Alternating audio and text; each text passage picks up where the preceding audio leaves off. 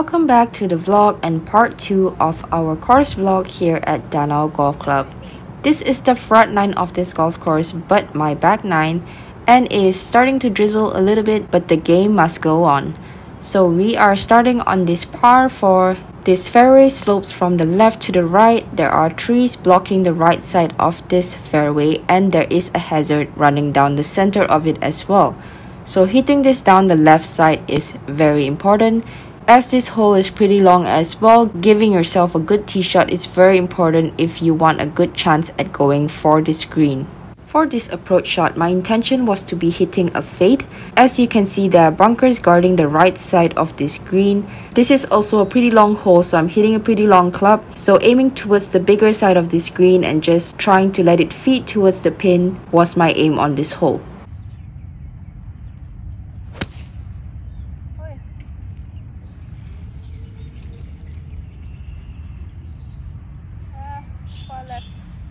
Clearly, my second shot didn't really go exactly as I wanted it to. As I said, I wanted to hit a fade and it just kind of went pretty straight. But as you can see here, I still have a lot of green to work with. I'm actually pin high, just on the left side of course, but I still have a putt. So aiming to the bigger side of the green is never going to be a bad play. Although as you can see here, this putt is definitely not an easy one.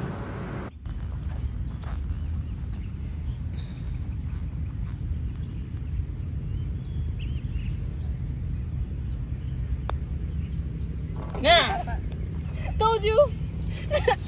Next, we have hole 2, which contrary to what we just played is a pretty short par 4, but it's definitely not as easy as the distance seems. Although it's just a 308 yard par 4, this is a dogleg right par 4. The green is basically there behind the trees, and it is a pretty narrow fairway, so everything on the right side will kick down that slope, and it is quite a bit of a carry if you were to carry it down the right side.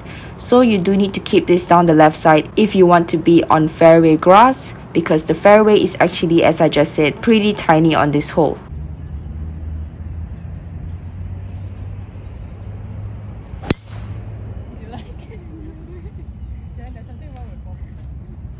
So even though this is a short hole, this is definitely not an easy hole. As you could see from the previous clip, it is a small fairway. I hit an almost perfect shot, almost on the fairway, but I still ended up just a little bit left as it didn't kick down that hill, so I have a pretty severe downhill lie. What I didn't know, obviously because I don't know this golf course, is that the green here is a massive slope from the left to the right, and obviously with the lie that I'm on, I should have been really aiming towards the left side of this green. From here, it looked like there was a bit of space towards the right side, and it looked like the pin was in the center of the green, but actually the pin was pretty far right.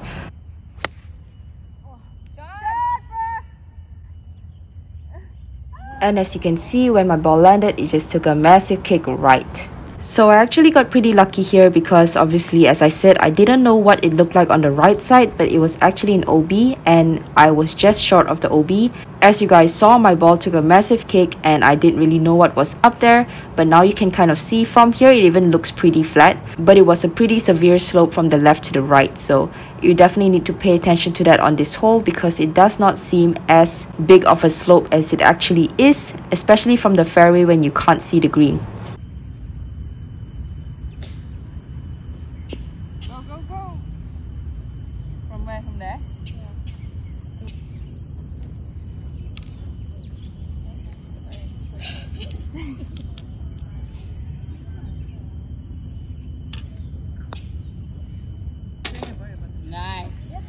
Hole 3 is a par 3. It is pretty severely downhill.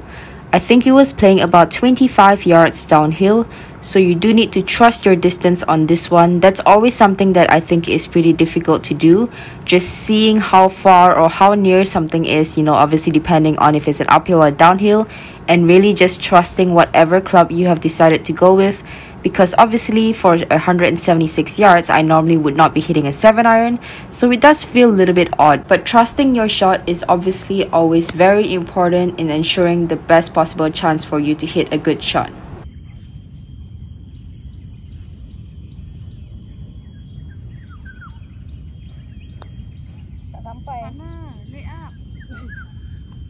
I thought you go right and then left, right? The next hole is hole 4, which is a par 5. It is a dogleg left par 5. Anything past the trees on the right side is OB, and from what I could tell, this fairway is sloping left to right as well. My friend hit it towards the right side and it really kicked very hard right, so I was trying to go towards the left side of this fairway. If I were to play this hole again, I don't think I would actually pull out a driver, just because a driver is going to be able to run out of fairway on the right side, whereas if I hit something shorter, I would be more confident and able to just aim towards the center of the fairway and know that if anything, I'm still not going to run out of fairway and go into the OB. So this shot just wasn't very comfortable at all for me, and let's not lie, I just wasn't very focused either on that shot. But I think that either way, I would not choose a driver on this hole again. It is a par 5, but it's not that long that I would need a driver. With my driver, I pulled it and it hit the tree and I ended up being really short. So now this hole has become even longer for me. So the grass here is cow grass, which makes it pretty hard to hit out of. This was basically the longest club that I felt like I could get out of here. Although it might not seem like it, the tree on the left side was in play, and as I said just now, the entire right side past those trees are OB. So it is important here to make sure that I hit this ball straight, because obviously we don't want to run into the OB on the right side and we don't want to hit that tree on the left side. Although I did a good job of making sure that I did not hit any trees and hit it down the fairway, I still had a really long way to go. I didn't have the best contact because, as I said, the grass there was not easy, especially to hit a wood out of. So this was as far as I could get it out. It obviously wasn't the second shot's fault. It was more of the drive was bad, but I had to try to get as far as possible because the hole was made a lot longer because of my tee shot.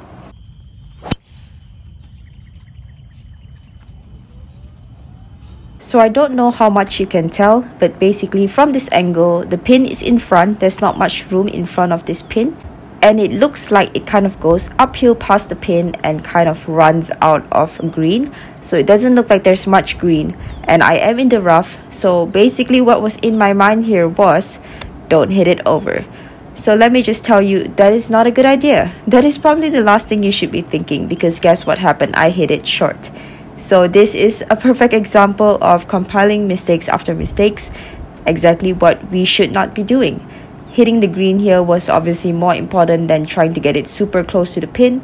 Now I'm leaving myself with another chip versus I should at least be giving myself a chance to putt. But we are not perfect, we all make mistakes, so at least I still walked away with a bogey. Let's move on to the next hole. Bunker puppy! Apron puppy. Hole 5 is a par 4. Again, as we saw in the front 9, it seems like most of the holes here have some kind of slope in which it's leaning towards a certain direction. On this hole, it does look like it's pretty severely right to left, but there is space down the left side for this hole. So for this hole, you can actually aim more towards the center of this fairway.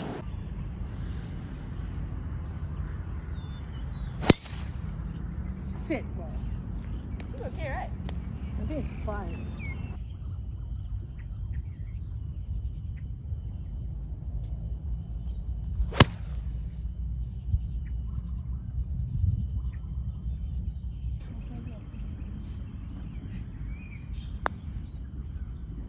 Okay, still one up.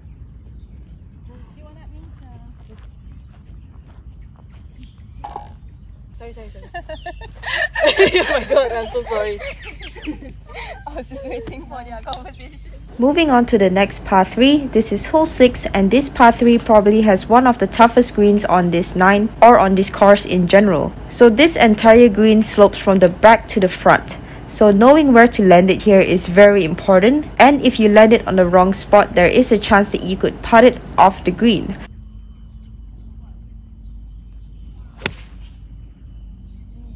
Because of today's pin position, we definitely want to aim a little bit more towards the right side of this pin because it will kick left. However, if you were to miss it, you would want to miss it actually more towards the left side because it is almost an impossible putt if you were putting from the right side of this pin. Alright. Go for it, partner. I've got the bogey secured. You sure? Wow, partner. Maybe You're amazing. I cannot make it for lunch. so good. I cannot make it for lunch. Definitely my best birdie for the day over there on hole 6, a very difficult hole. So we move on to hole 7. On hole 7, I didn't really know what was going on. It just kind of seemed like I needed to hit more towards the right side of this fairway. So I aimed towards the left side of those right palm trees. What I later found out is that there's actually a bunker down the right side. So you do want to aim more towards the left side here. My orange tea, where you always go? Wow, your tea fly further than I hit that tea harder than I hit the ball. So you can't see the bunker here, but it's basically just right of where I was. I missed it just by maybe less than 5 yards. But I was in a little bit of an odd lie here. The grass was a little bit odd, so I was kind of trying to not take a divot on this shot because it felt like it was almost sandy, but almost like it would pull the shot. So it was kind of hard to determine what it was going to do to the ball. So as you can see here, it was basically just kind of sitting in one of those holes where the grass was different. So I ended up hitting it a little bit too thin, so I was short of the green but left myself in front of the green here with a pretty simple chip. As I said before though, I felt like chipping on this golf course was pretty difficult, so I tried to hit more of a lower style chip here. Hole 8 is another par 4.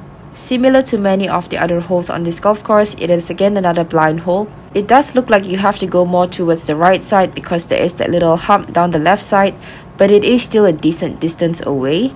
However, I still was aiming towards the right side of this fairway, basically left side of those right trees, and just hitting and hoping that I end up in a good spot.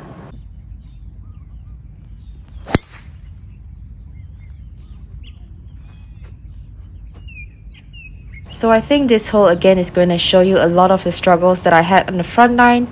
For this approach shot, it seemed like it was a little bit downhill, so I was trying to take a little bit of a smaller shot. Again, as I said in the front nine as well, some of the greens seemed to be hard and some seemed to be more receptive. So it was hard to judge which one was going to be hard and which one wasn't. Because this one seemed to be a little bit downhill, I was trying to hit this softer and I just didn't really commit to the shot. So I ended up being short because I kind of chunked my second shot. And the same thing happened for this chip. I wasn't sure if it was going to bounce or if it wasn't. And as you can see, this one just released a whole bunch. And I just did not leave myself in a good position on this hole, especially after a really good tee shot. So it is kind of frustrating when you don't really know what the ball is going to do. But that's just golf and that's just playing in different conditions. It is hard to adapt and sometimes you really can't predict what's going to happen. So you just have to play shot by shot and just try to do your best. I want you to make it off. I give ready. I can't say the same. So we've reached the last hole on this 9, which is a par 5. You can clearly see the fairway for this shot. It is sloping right to left, so you do want to go kind of towards that small tree down the right side and just let the fairway do its own thing. Personally for me, I was trying to hit this as hard as I could because I knew that it's a par 5. It seemed like there was quite a bit of space out there. It seemed like there was nothing that was going to be in the way. So might as well try to hit it hard and see if I can get a chance to go for the green in 2.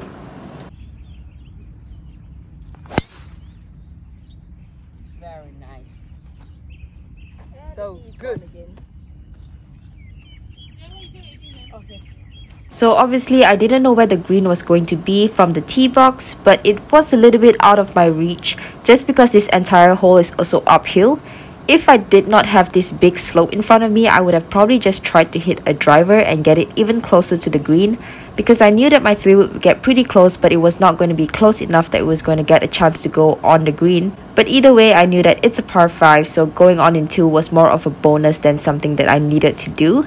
As you can see here, I'm in front of the green. It's about 35 yards to the pin, but this again was a very tricky pin position because the pin was above a slope. Essentially, if you hit it a little bit short, it's going to come all the way down, and if you land it above the slope, it's probably going to go a whole ton over. So landing it at a good spot here is important, and I basically just wanted to try and give myself a chance for birdie because I knew that this was going to be a tough chip.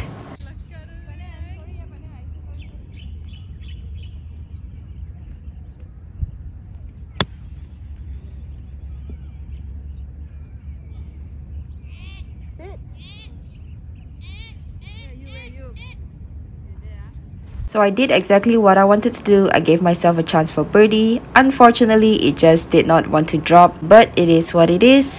I still had a very enjoyable day out here at Danau Golf Club, and I hope you guys liked this video and subscribe to my channel if you did too.